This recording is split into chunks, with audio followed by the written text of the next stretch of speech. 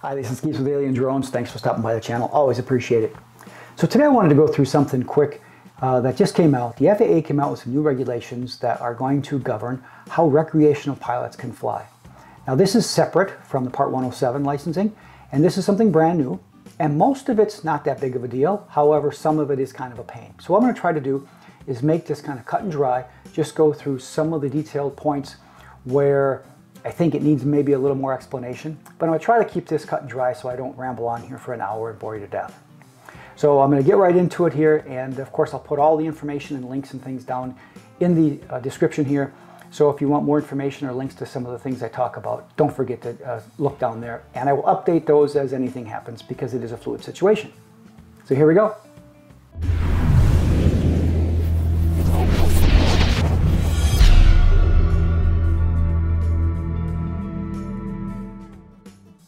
They came up with 8 kind of outlines or rules for the recreational pilot. So here they are. I'm just going to run down these and then I'll interject just a little more information where I think it will help in there. Just hopefully kind of keep it simple for you. So number 1, aircraft is flown strictly for recreational purposes. Makes sense? Not commercial, not making money. Just going out there having fun, taking your pictures, your waterfall. Good to go. No explanation necessary. Number 2. Aircraft is operated in accordance with or within the programming of a community-based organization, which is a CBO, set of safety guidelines that are developed in coordination with the FAA. So this is simply the safety factor. What safety guidelines are you following? Do you have a plan, and are you following them? What the FAA has done with this is they said, yeah, we like the CBO, we like that some community came up with guidelines. However, we know much better, and we're going to come up with our own. So what they've done is said, in the meantime, before we come up with our own guidelines, you can follow the CBO in your area. They're accepted safety guidelines that have been around. But when we figure out the real ones, we'll let you know, and then you're going to have to follow our guidelines. So that is not available yet. They said they're going to do that soon. And when that's available, I will update, again, description and all that down here. So you'll know when that happens. But for now, just know that number 2 here means you need to fly safe. And there's some basic guidelines that kind of outline that, and that's not that much different from before. So in general, fly for recreational purposes only. Keep your unmanned aircraft within visual line of sight. Do not fly above 400 feet in any uncontrolled airspace. G airspace, which is the uncontrolled. Do not fly in any controlled airspace without FAA authorization. Follow all FAA airspace restrictions, including special security, things like that. So if you've got a special thing going on, there's some event or parade or president's coming to town, make sure you follow those temporary restrictions as well. Never fly near other aircraft. Give way to other aircraft, manned or unmanned. Never fly over groups of people, public events, and stadiums. Never fly near emergency response activities, and never fly under the influence of drugs or alcohol. Again, nothing new really here. We've had these kind of restrictions in place already for recreational and for Part 107. So not really a big deal here. The next ones start to get a little bit more hairy. Number 3, visual line of sight. No problems there. We always do that, whether you do it directly with the pilot in command or you actually have a visual observer. Keeping the UAV in the line of sight is something that's ongoing and is continuing. Number 4, aircraft is operated in a manner that does not interfere and gives way to manned aircraft. No problem. Don't fly into a plane. Not good for anybody, not good for the manned or unmanned aircraft. Just don't do it. 5. Now this one is a new one, and this is where I think they're reaching just a little, because they're trying to, I think, merge the 107 and the recreational a little bit too much. The guy that got a drone for Christmas wants to go fly in the snow and take some pictures of the car in the driveway. I think trying to come up with the airspace designations and all the detail that comes with that, it might be a little bit much. I do understand you want to know where the airplanes are, you want to know what flights, you want to know what's in your area so you don't have a collision. I get it. But I think this is a little bit too much for most recreational pilots. I think probably by now, even some of you are probably glazing over just by hearing all these terms. But what I'm going to do is I'll make this just a little bit easier. What they do recommend is going to a website that they have created, which I use, and it actually shows the different airspaces. So for right now, all you have to know is stay out of those airspaces. Just don't fly in them. However, I'm going to pull up this website quickly just so you can see kind of what it looks like, because it is pretty cool. And they do give you a lot of information that maybe you wouldn't see someplace else. So I'm going to pull that up here quick. All right, so this is the website that is from the FAA that actually designates all the different airports and airspaces, restricted areas, things like that. And it's actually pretty neat. It actually does do a pretty good job at identifying the airport. So you can see there's actually quite a few of airports on here, and you can see the different zones of each, different colors and such.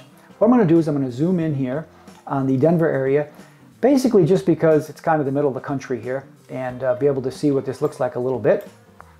So I'll get rid of this fella here. So what these are showing you here is these kind of little circles. You're familiar with those when they said before you couldn't fly 5 miles from an airport. That's what they're doing, is have these radius around the airport. So no big deal there. That's something that we're used to. But I'm going to zoom in just a little bit more here, and you're going to see some things pop up. You're going to see numbers here around here, which is really cool because this is telling you the ceiling at which a UAV can actually fly. So you'll notice right towards the center of the airport, I'm going to zoom in right here on this big Denver airport. And you'll notice right here, here's the airport in here. You can see these big, all the runways and all this in here. It's kind of a little hard to see because it is faded a little bit, but you can see the actual runways and stuff. If we zoom in far enough, you actually see everything going on in here. But as we zoom out, you'll see here's the whole area of this airport. Right close to the airport, of course, you can fly zero. There is just no fly in this whatsoever. As you get to some of these fringes, however, if you're in these areas, you'll notice here, I'm just going to click out here. You can see here it says there's a ceiling for a UAV at 400 feet. So that's pretty much open for you. Now you still have to be aware of airplanes in that area, but it actually tells you the ceiling is 400 feet. The little trick here is if you flip down in this, this kind of took me a long time to figure out, there was another page. This is a Class D airspace, so this definitely applies to a recreational pilot. So another thing to note is that there's more than just regular airport space on here. So you'll notice right in here, for instance, there's an area, and you can see this little red one here. That's actually a restricted restricted airspace. DoD, Department of Defense, even though it's an airspace D, it's a restricted. You cannot fly in there whatsoever, so keep a lookout for those kinds of areas. Okay. One more thing I'm going to show you, which is kind of cool, which you don't think about very much, and I did mention it, but I'm going to go underneath this little layer here. I'm going to turn on the special use because it's pretty interesting. So what happened here, you'll notice all of a sudden these different things popped up here, these little shades. These are different areas that, yes, you may be able to fly in, but you have to be really careful that you are using it, flying in it appropriately, because there may be restrictions or times, or there might be reasons that you shouldn't fly above certain altitudes, whatever. There are alert areas. You notice here is a airspace, it's just special use, and if we flip down here, you'll know it's a little bit more academy. So it's telling you that there's training going on in this area. So when the training is going on, you have to be really careful. You don't know what the altitude is going to be. They're going to be flying in odd paths. So you want to be aware that this happens. Can you fly there? Yes, but you have to be careful. You have to be aware. So they're not letting you off the hook and saying, I'm just recreational, I'm just flying willy-nilly. You actually have to pay attention a little, look at where you're flying. Here's another area, for instance.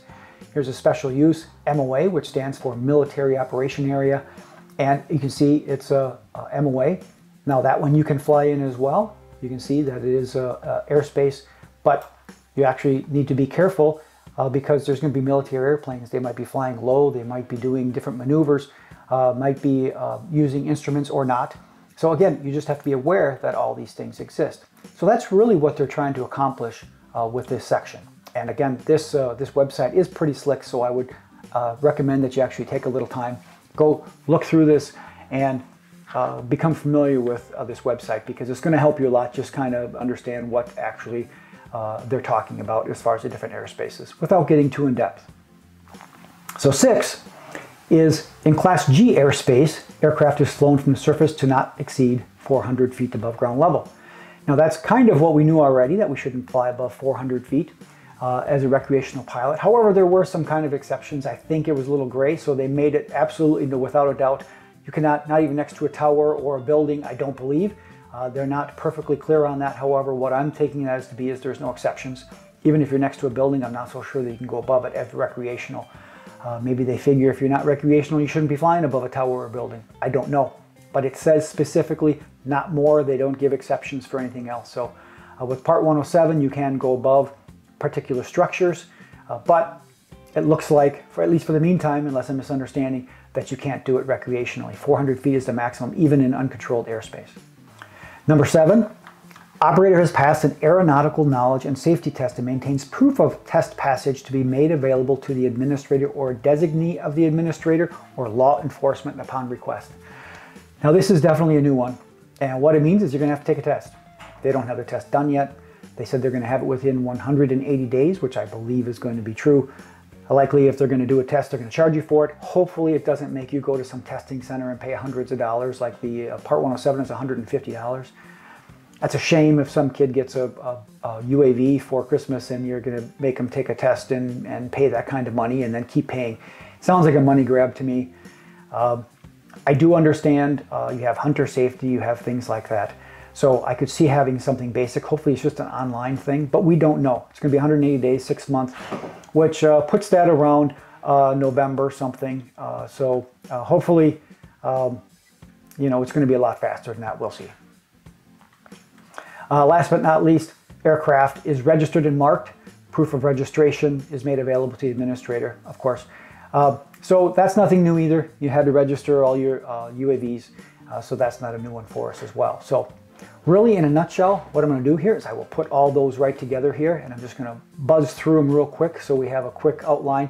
So if you want to bookmark this portion, you'll see what all 8 of these are. That is: 1, aircraft is flown for recreational purposes. 2, it's flown safely according to some guidelines. 3, aircraft is flown in visual line of sight.